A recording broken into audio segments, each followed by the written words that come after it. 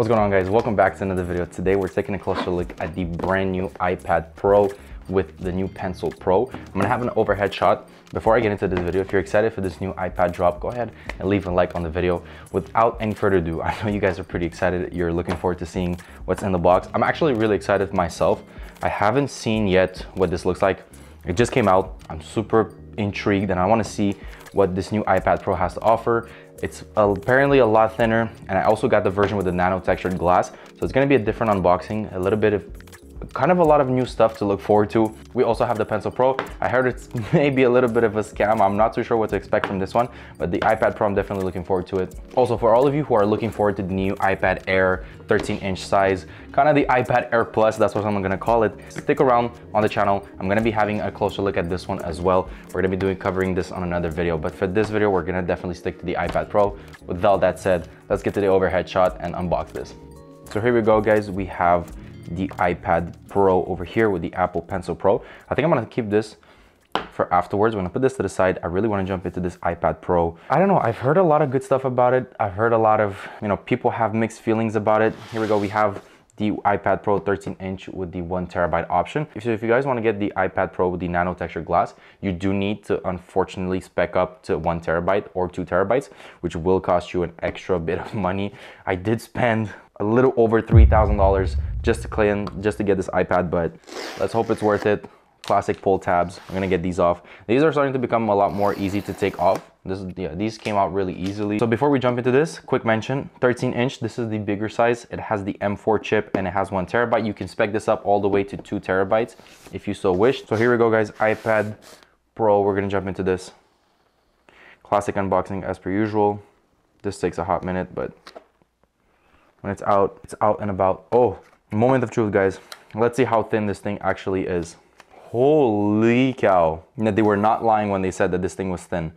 It's big, but for some reason I thought it was gonna be, oh my God. I might be just really confused out here, but take a quick look. This is the new camera layout. A little peel here. For those of you who are looking forward to that. I'm gonna take this out right here. Taking a closer look at the new Nano-Textured Glass. You can instantly see it. It has kind of this matte finish. I'm gonna put this to the side. So you guys can see here, it has the new Nano-Textured Glass. It has a matte finish compared to other iPads or compared to the the regular OLED. This one has this really nice matte finish. It feels a little different. I can't wait to see how it actually looks and feels. This, holy, now that is a fingerprint magnet. I did not expect that. Wow. Oh, that is a little bit disappointing. I'm not sure if anyone has pointed that out on the internet so far, but man, that is a little disappointing. But this is nice. It's a nice big tablet. Everything is so small and thin, and look at how thin this thing is. I'm gonna try and get a better close-up shot for you guys, and I'll have another B-roll. Now, it does accumulate dirt and dust pretty fast. So let's turn this thing on and see how this new Nano-Textured Glass looks. It already looks very nice. So now if you take a closer look, there's a window behind me, and that one's facing directly towards the screen. And you'll guys see here, it definitely fights reflections and all of that pretty well. Obviously, we're gonna have to test this out in an outdoor situation, but this is the iPad. I'm trying to see if it has thinner bezels. I'm trying to see if there's anything I can notice right off the bat with it, but there isn't much that I can point out. I do have to admit that this gathers dust and dirt so fast. Wow, that's a little bit disappointing. I'm gonna set this up, guys, and I'll catch you guys in a second. So I'm gonna put the iPad to the side here. I'm gonna let it set up. It's still unbelievably thin. I have such a hard time processing how thin that is. Classic in the box here, you'll find your regular iPad stuff. It has the iPad Pro. Let's update that real quick. Oh, it comes with a polishing cloth. This is new. So there was this whole gag going on the internet. I saw a color coding cable. I'm very happy about that. We'll get into that in a second. But the iPad Pro, it has some instructions on how to use it. Probably has some of the new features. It talks about all of that stuff. There's 3 of these papers. That's interesting. iPad, and it does come with Apple's own polishing cloth. This is very interesting. This is actually kind of nice. I didn't think they were gonna feature this. Didn't think they were gonna give it to us. But I think it makes a lot more sense for them to give you their Apple polishing cloth instead of having you buy it. You know, they charge you $25 for this individual polishing cloth. You have your power brick here that you will need to charge the iPad. This is still a 20-watt charger. Should be enough to charge an iPad. Obviously, you would prefer something a little bit more powerful. And you have a color-coordinated USB-C cable. That's very thin and feels a little cheap. First of all, why is it so short? Second of all, these are really thin. Everything is super thin about this iPad, but yeah, this cable is not ideal. It's not the best. The Nanotextured Glass is nice. It doesn't look as bright, as vivid, and as punchy as the regular OLED display, but it definitely does hold up better. It's so much more consistent in any position, and anywhere the light reflects it, it is by far so much more consistent. So if this is something this is a feature that you guys find yourself in need of having, then probably consider getting the Nano-Textured Glass. I was a little bit skeptical when I picked this up. I was like, is this gonna be worth it, paying that much money just to get the Nano-Textured Glass? But it is nice, and you'll see it here really close if you pay attention, the separation, but it's quite nice. I actually like it a lot. I think it's great. One more time, guys, let's just admire this thinness of the iPad. This is ridiculous. This is so crazy. So while I let this set up, I actually just remembered that we have the Apple Pencil Pro. We're gonna get into the unboxing of this. I don't know what to expect from the Apple Pencil Pro.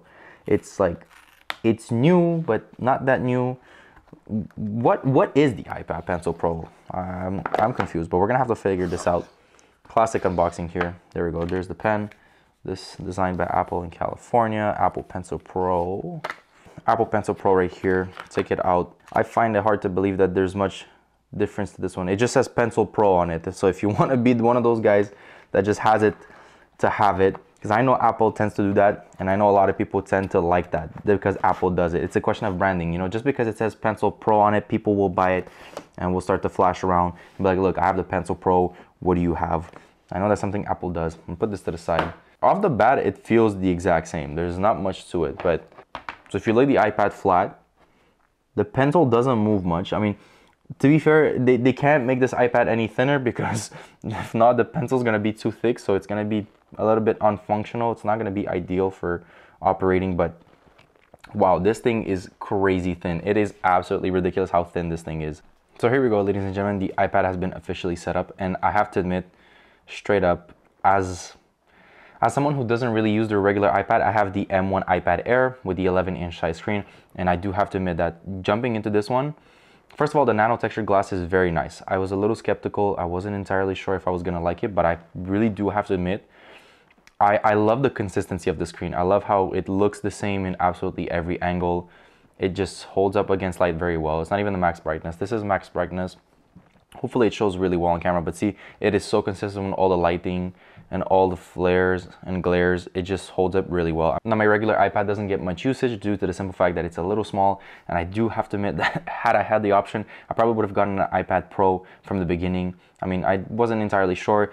Not only that, I only bought the iPad because I used it for school, so that's why I didn't use it much, and that's why it's also not getting much usage. But I do have to admit that on this one, I think I'll be using this one a lot, and I'll definitely be using the drawing and all the artistic features on it. Thanks to the new Apple Pencil Pro, we're going to be able to just jump into a bunch of new stuff and just create some more art, and I'm looking forward to that. I'm probably going to be doing a video on that soon on the channel. So with that said, guys, this new iPad Pro, not only does it have a familiar size that we've seen before, the 13-inch, which we are pretty accommodated to. We saw it on the last generation of the iPad. This one comes with the M4 chip. I'll have to wait and see and test it out. I don't want to give my opinion too fast or too quickly because I just got it out of the box. This is a first impressions, and it's kind of more like my first initial reaction to the iPad. Now, this is also one of the first iPad Pros that I've handled with a bigger size screen and everything, as I'm not that much of an iPad user, but this time around, I was expecting the refresh from Apple, and not only that, I was looking forward to seeing what they were gonna bring out and what they were gonna offer us with this new iteration of the iPad. But I do have to admit, this iPad Pro is enticing. It is so nice.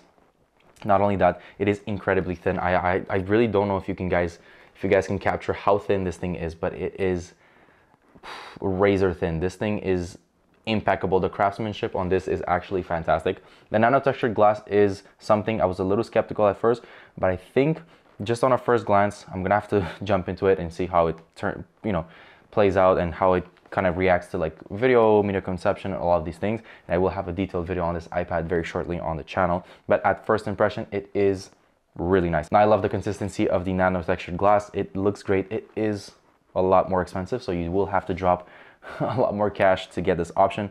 But I do have to admit, if you have that cash, if you have the possibility to spend a little bit more on this, I think it's something that can go a long way. I think it's something that you guys might benefit from in the long run. I definitely love it, and I would highly recommend it. The Pencil Pro is still to be judged and to be discovered. I know it has a new squeeze feature. I could feel it, I could touch it.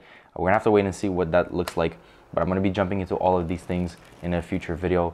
For a first impression, I have to point out, I'm very impressed by Nanotextured Glass and the thin size of it. You know, that's kind of how it is with Apple. You know, we will get news, we'll get confirmation that new products come out, and then we'll be thinking to ourselves, oh, well, it's just another product. It's just, they have the M4 chip. What's new? What's so great about it?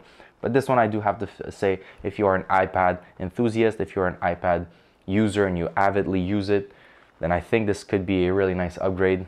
I also will be covering the iPad Air, the bigger size, soon on the channel. That's one that I'm really excited about. Actually, I might upgrade to that one in the near future. With that said, if you've enjoyed this video, make sure you give the video a like, stick around. I'm gonna be having a lot more content, a lot more coverage. I will be having an in-depth review on the iPad Pro very shortly on the channel. So with that said, thank you so much for watching another video. If you've enjoyed, go ahead and give the video a like, subscribe. And with that said, I wish you the best of luck in anything you do, and I'll catch you guys on the next one. Deuces.